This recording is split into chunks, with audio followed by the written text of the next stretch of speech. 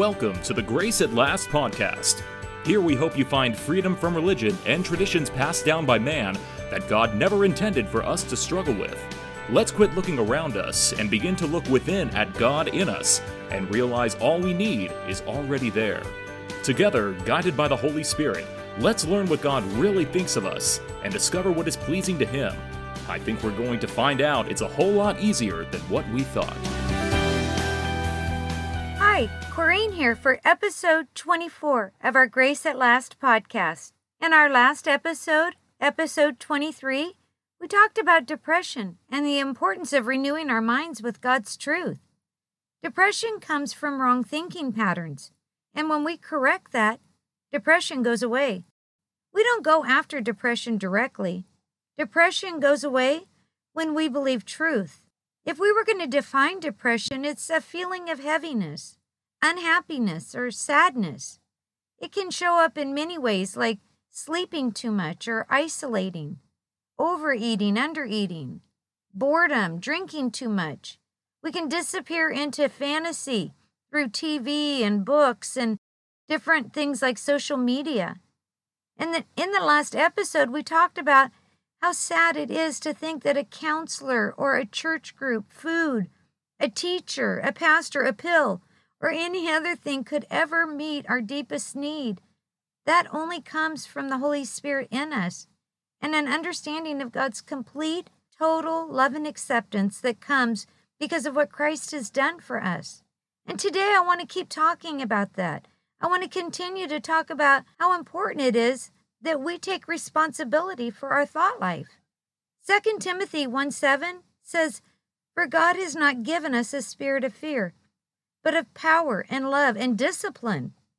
And that discipline is also translated into a sound mind.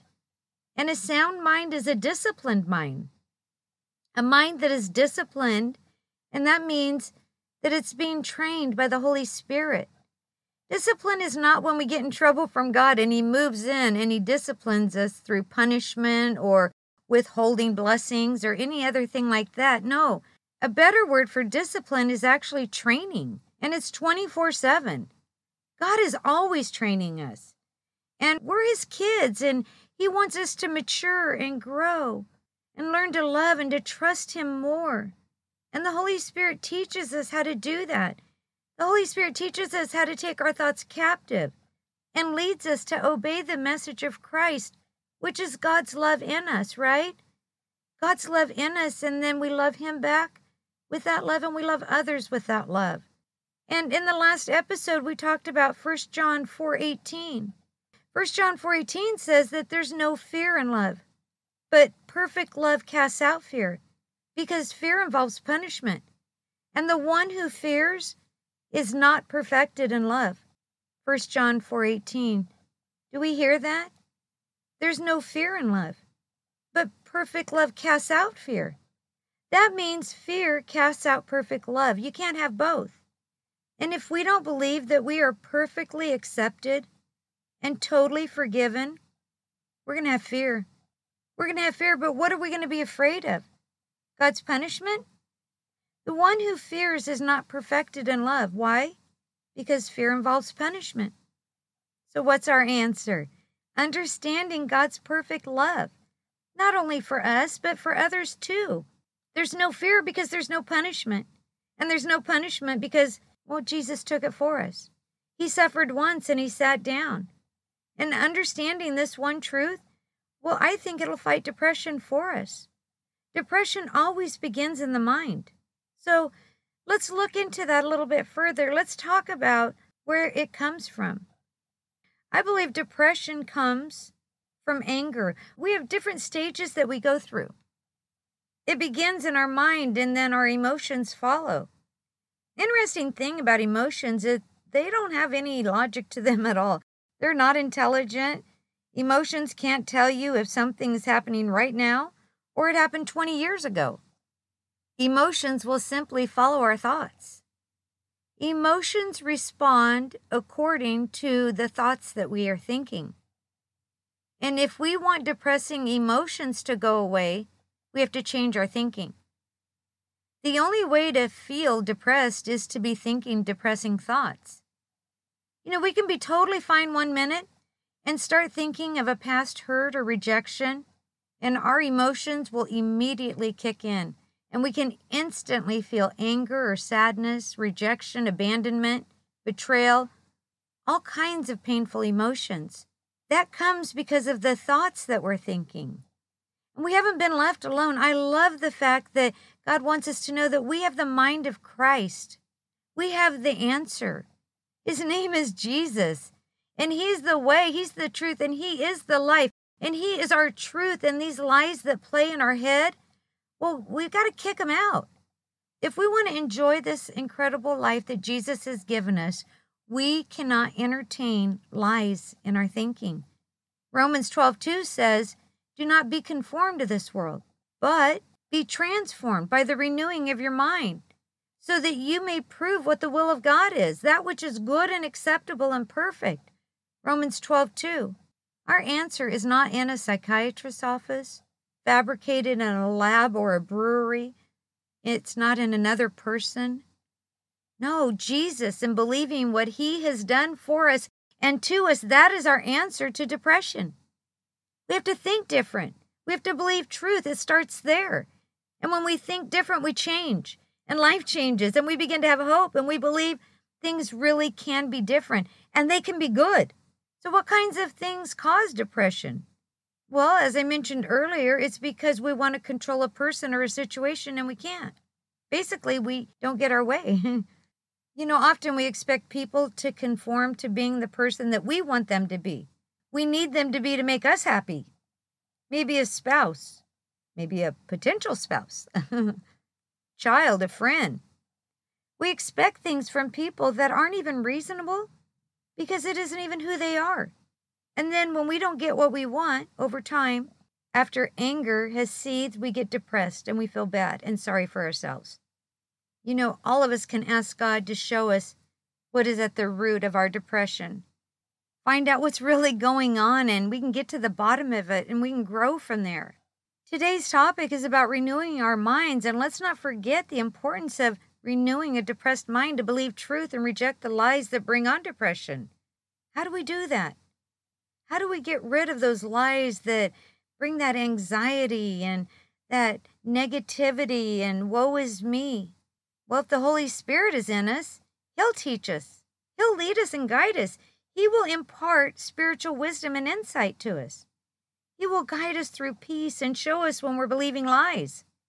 He knows us better than anybody, and He is the one that is going to give us the help that we need. That's why Jesus came, to bring in a new covenant by which He would live inside of us. We can trust Him in us.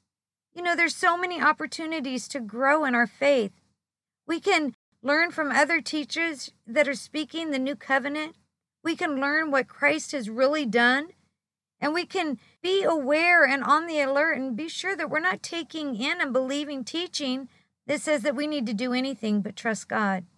If teaching is putting us under the law and the old covenant to try to get us to conform, or promises of a better life to keep us coming back for more, well, we need to be careful.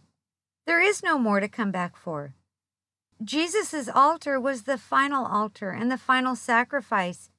And yet we have people flooding to altars in church buildings, reaching up to heaven, crying out to God every Sunday, thinking that it's spiritual. Altars are from the Old Covenant, the Old Testament, and all of that was a shadow.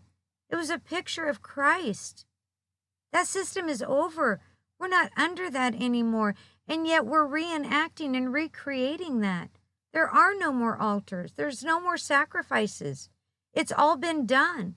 When God sent His Son to redeem us and to give us life, He brought in something new and something better.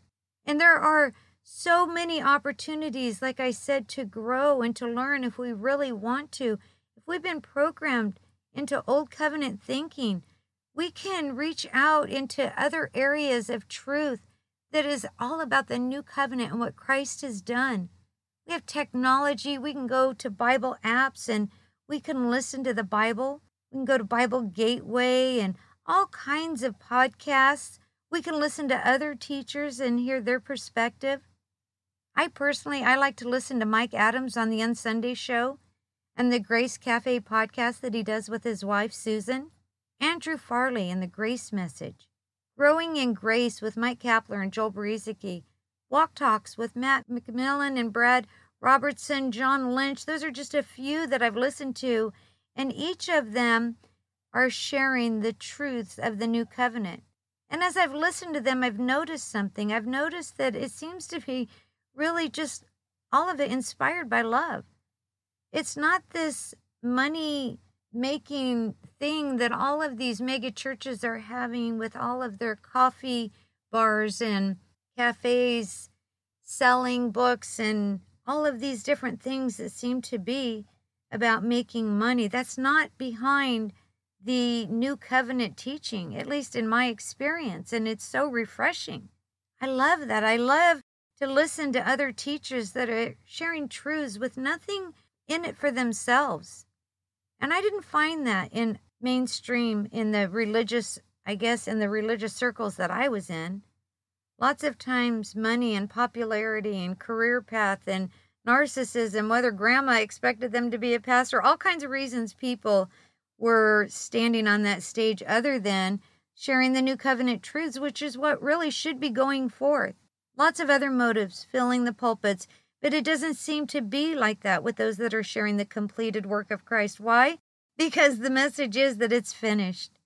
And I'm personally currently working on a new covenant course, but I just am asking questions, pointing to the Holy Spirit and the scriptures so that they can speak for themselves. I don't want to lead in any way because that would completely defeat the purpose and rob us of walking with the Holy Spirit teaching and directing us. He is the real teacher and the only teacher, right? And I'm hoping to have him available on our Last Ministry website soon so we can spread this message of God's unconditional love and acceptance, all found in Jesus and what he did in the new covenant. It's so exciting. We need to share it because so many are living beneath the inheritance that's been left for them. Peace is ours. We don't need to worry. We can trust God instead.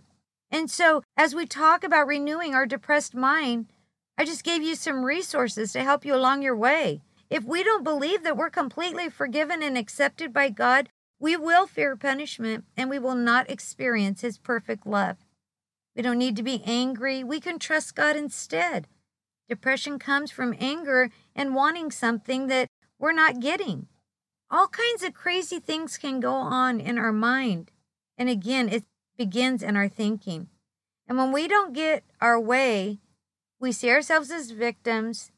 And again, we begin to manipulate and do all kinds of crazy things. And this can set us on a path of depression. Why?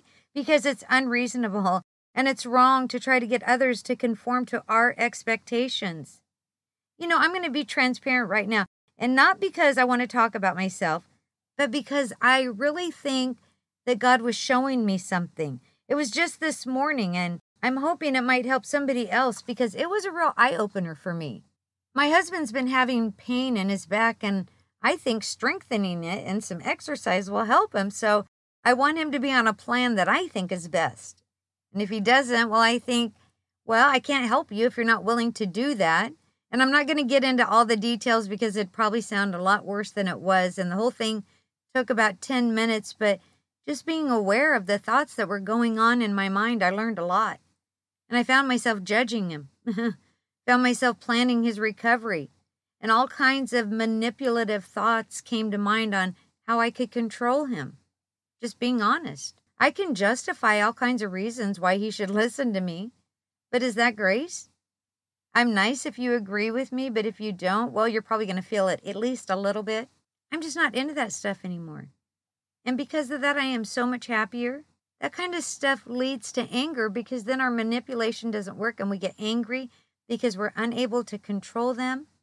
And when we decide to get angry, we start planning, walls go up. We want to protect our feelings from being hurt. And so we put walls in place.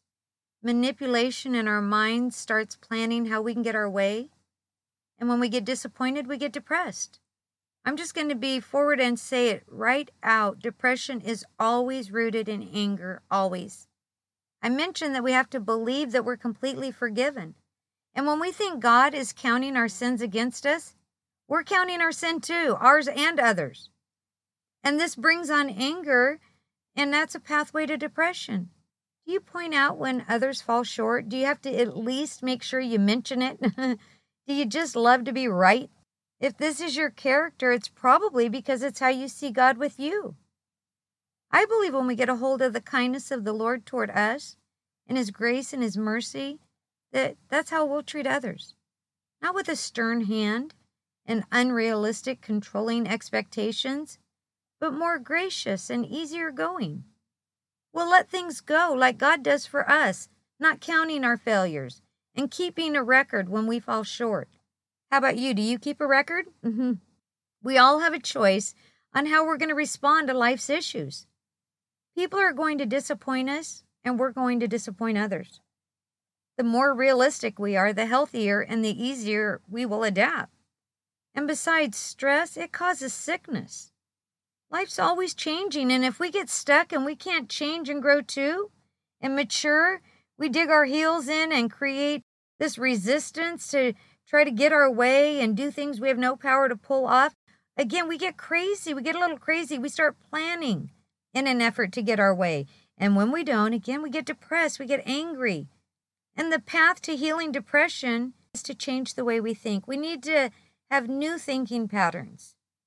We need to have thinking patterns that are based on truth, the truth that God has said in Scripture and in His Son. We're blessed. We have been blessed with every spiritual blessing. Jesus has done it all, and we're just the recipients of His goodness. He wants us to live from the inside out. After all, that's what the new covenant is all about. It's Christ in you. He wants to lead us and guide us from His Spirit in us as He imparts wisdom and revelation in the knowledge of Him. All good things come from Him, and we can trust Him to see us through. Of course, in this world, we will have tribulation. There's no escaping that. And there are ramifications from sin, ours and others. We can't escape all those consequences, but we can trust the Lord to help us through. I'm not sticking my head in the sand. I get it. Life can be difficult, but God is greater. Satan wants us to live in the lusts of the flesh and by our five senses. He wants us to live opposite of how God wants us to live. As I mentioned, God wants us to live from the inside out, but Satan wants us to live from the outside in, by what we see and hear, by what we can touch and taste and smell. But again, as new covenant inheritors, we have a better way. We get to live from the inside out, and God is in this journey with us, and He is helping us, and He is doing this with us. He has not left us alone. And that's how we can live victoriously. However, it can only come if we know Jesus. You know, the Pharisees knew about God, but they didn't know God personally. They were raised to memorize Scripture. They knew all the stories. They probably could belt out all the songs and hymns, but they didn't really know God. Again, they knew about Him, but they didn't know Him. How well do you know God? I'm going to come back to 1 John 4:18, that perfect love casts out fear.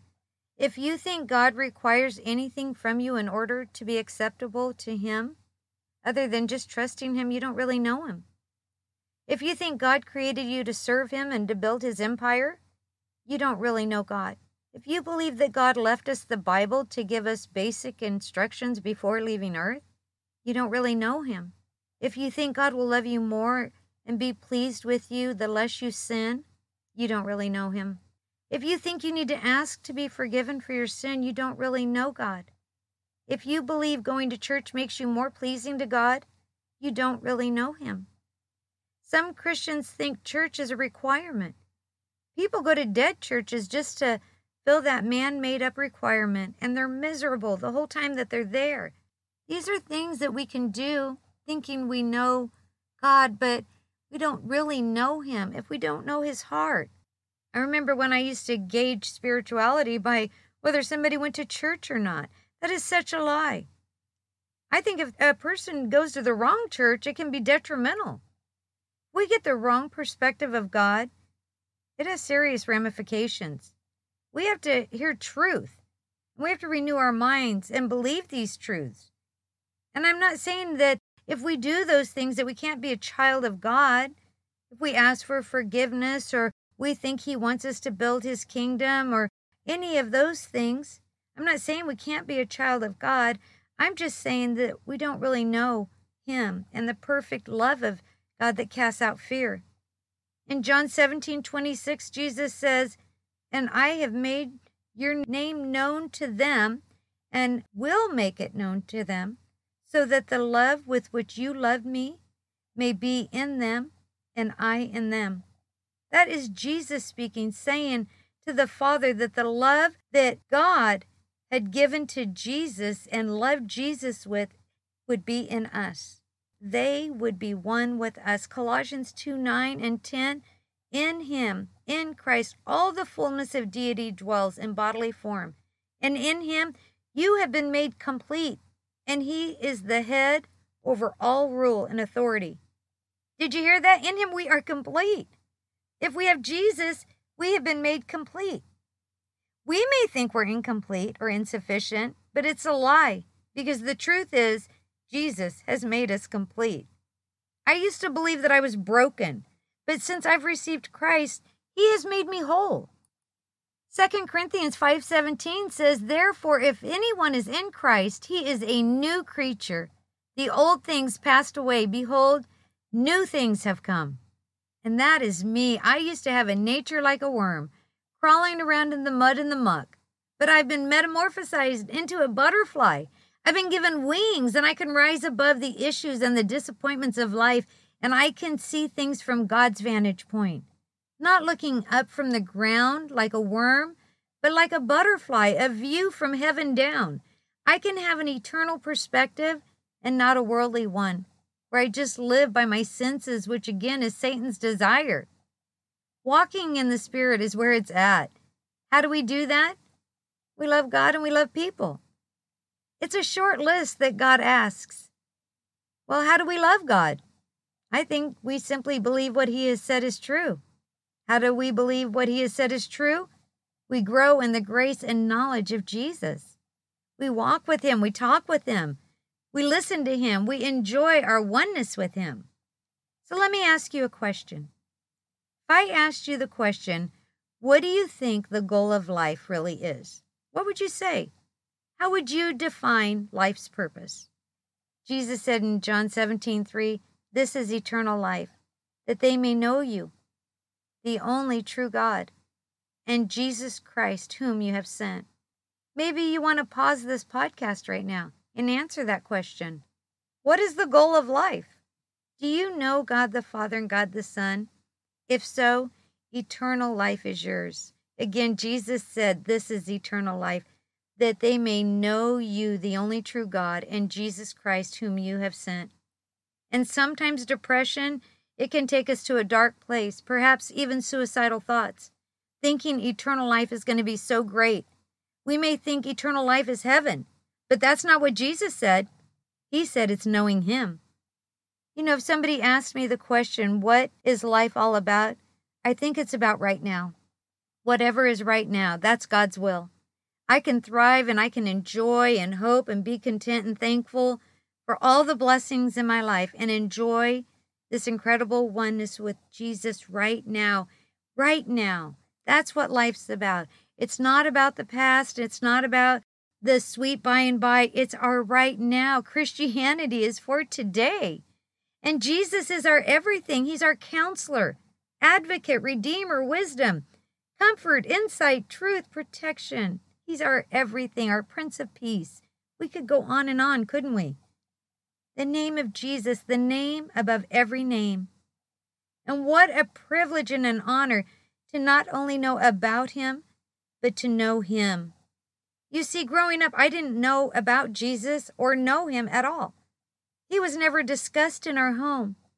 And now, today, I not only know about him, I know him. And I am enjoying him in my right now, in my today, not regretting my past or worried about my future, but today is a gift, and I am enjoying my now. And understanding the end of the old covenant and all the self-effort and understanding that I am in the new covenant of grace, well, It is a huge contributor to enjoying my right now. So what did Jesus mean in John 19:30? Therefore, when Jesus had received the sour wine, he said, "It is finished."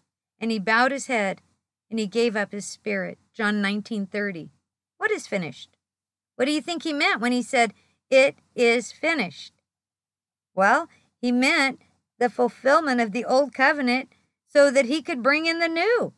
And we have to understand that and believe it if we're going to overcome depression. As I said earlier, we all get to decide how we will respond to life's issues. The world's changing, always changing. And the world, well, it's temporary and it's fading away. We've been offered a better life, a life lived with the oneness of Christ, and that being more important than anyone or anything. And living with a worldly perspective of our five senses from the outside in, well, we're setting ourselves up for depression and instability. 2 Corinthians 4:18 says, "While we look not at the things which are seen, but at the things which are not seen. For the things which are seen are temporal, but the things which are not seen are eternal." 2 Corinthians 4:18. So let's think about these things and allow God's truth to renew our mind as we set our sights on the realities of heaven. And so, to summarize today's message, we all have a choice. We that are in Christ can set our mind on the things of this world or on the things of Christ. The choice is ours. What will you choose? What will I choose? God has given us free will. He didn't make robots, but we all have a choice. And I pray that today we would choose life, that we would believe God and believe what He has said about His Son and believe it to be true. It's so exciting. Well, I think that's going to wrap it up for me today as we conclude this second part of overcoming depression. And it's going to bring a close to this two-part series. And I invite you to join me on the next episode, episode 25, because we're going to talk about the importance of our identity in Christ and how we see ourselves. We cannot see ourselves through the lens of all of our shortcomings and failures and think that we're going to thrive. We need to be sure that we are seeing with the eyes of faith and that we're believing God. And until then, may you grow in the grace and knowledge of our Lord and Savior, Jesus Christ. Thank you so much for joining us today for our Grace at Last podcast. We hope you learned a truth that will set you free and keep you living in the "it is finished" promise Jesus declared at the cross. Go to lastministry.org to learn more about who we are and what we're all about as we share this incredible inheritance God has given us in His Son.